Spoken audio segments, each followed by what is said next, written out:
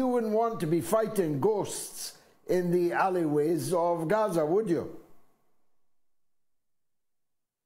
It would be a terrifying experience, and I think any Israeli soldier who's there is gripped by fear, no matter how hepped up on nationalist sentiment they may be. I mean, the fact is, the Al-Qassam brigades have been preparing for this very moment for years. They knew exactly what they were getting into, and they are not afraid of death, unlike the Israeli soldiers who want to, go home and enjoy their lives, and they think it's going to be some kind of relatively easy operation because they're technologically superior. What they lack is heart. And this is what Al-Qassam has. I mean, we've all seen the video now of the Al-Qassam fighter running up to a tank with his bare hands and placing some kind of small explosive on it.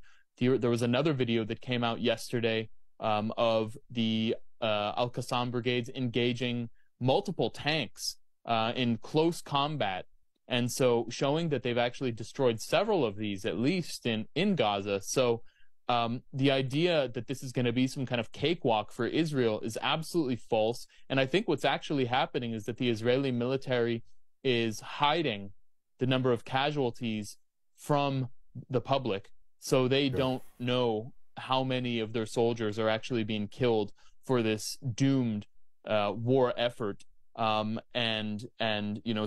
they'll continue to support it as long as possible in order to extend the political career of Benjamin Netanyahu and cause as much damage as humanly possible. So I think there's going to be a rude awakening at some point for Israeli society about what this war has actually meant. We just saw Trey Yingst, the Fox News correspondent who is embedded with the Israeli military, say that in one attack, 20 Israeli soldiers were killed.